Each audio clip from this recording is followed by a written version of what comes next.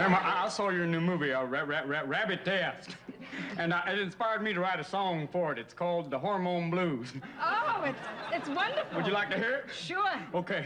Went to bed last night with hair upon my chest. I woke up this morning with a couple of beautiful breasts. You know I'm changing. Thank you, ma'am. Well, she touched me like she knew me, Marlene. Take a bath. Well, it's a little tough to watch something like that, those two people. You know, it's always easy to say when a legend passes into history that they changed the world, and often for the better. And sometimes we in the media, and certainly the general public, we might go overboard in such cases. But when it comes to making us laugh and making us think twice about what shapes our everyday lives, Joan Rivers indeed leaves behind a legacy of more than just making us laugh. Can we talk? Welcome to MidPoint. He's a comedian, but also one who wrote material for Joan Rivers and thus knew what indeed was inside the Queen of Mean's thinking. Also the author of several books, one of them filthy, funny, and totally offensive, and his latest effort is called, properly, Make Them Laugh. Jeffrey Gurian joins us today. Jeff, thanks so much for being here. You're very welcome, man. Thanks for having me. Pleasure. When you first met Joan Rivers, I mean, everybody sees the nasty Queen of Mean on the outside, but when you first met her, were you a little bit hesitant, though? Did you know a little bit about what made her tick, and maybe that's something that puts a little worry into you right away when you met her?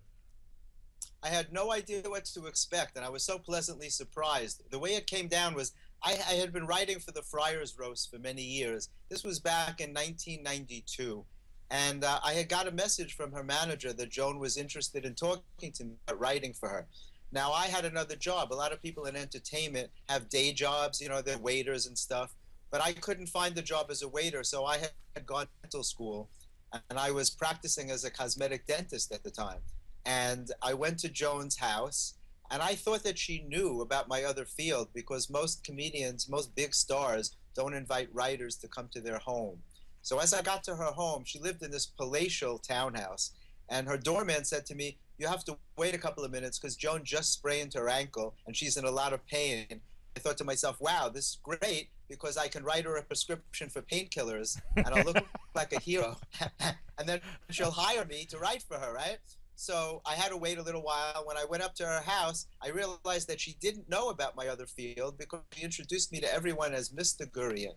We sat there, we had a great interview, we got along so well, and she hired me on the spot to write for her.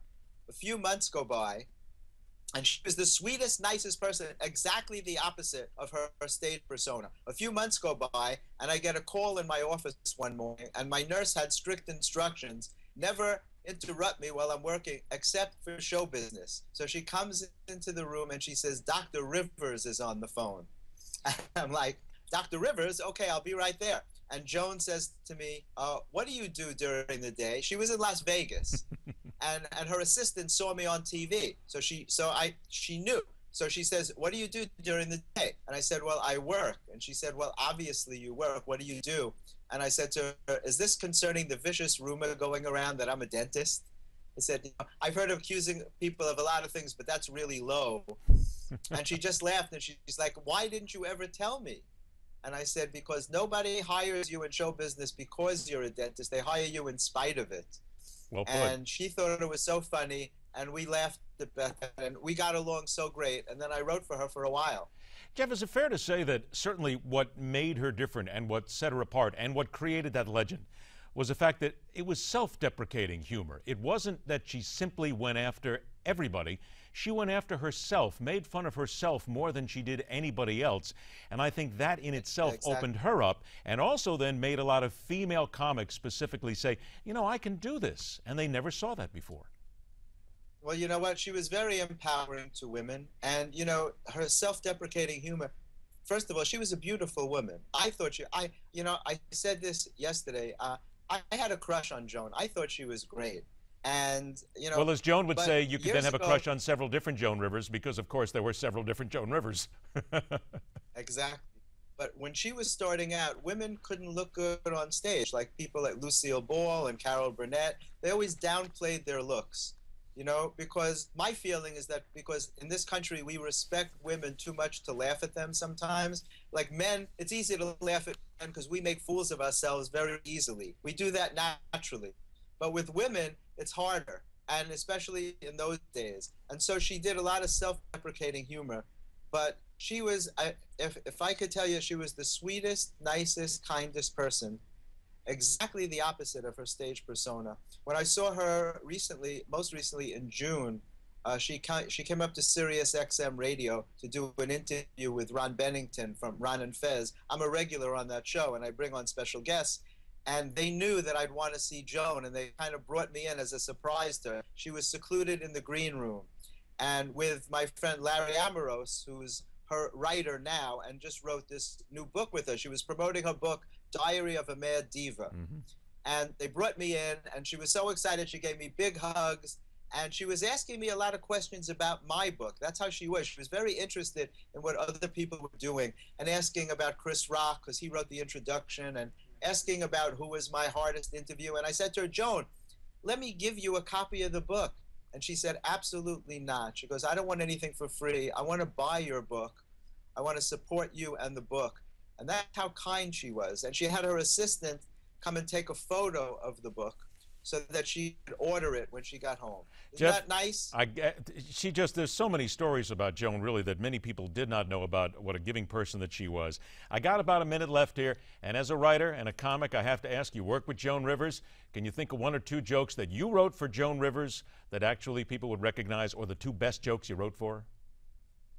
Well, one stands out in my mind. One topic that she used to like to talk about was dating older men.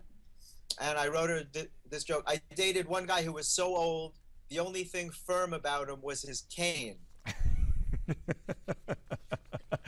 Second one, maybe?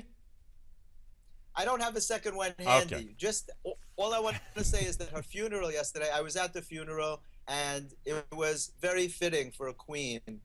Every celebrity in the world was there. Donald Trump and his wife, Don Jr., Geraldo Rivera, Jeffrey Ross, Judy Gold, Kathy Griffin, Rosie O'Donnell. I saw them all. Everybody was there paying their respects to this queen of comedy who left us much too soon. There was no reason for her to go. She was perfectly healthy, and she just went in for this elective procedure. And it's just so sad that she's no longer with us. Fitting indeed. She'll be sorely missed. We'll be listening to her material and watching it for many, many, many years. Jeffrey Gurian, thank you so much. Many years to come. Oh, you're right about that. Jeff, thanks so much for joining us, my friend. Continued luck and success. Thanks for having me on. Pleasure. Next hour on MidPoint, the intelligence community sits up and takes notice about the new book on Benghazi when MidPoint continues.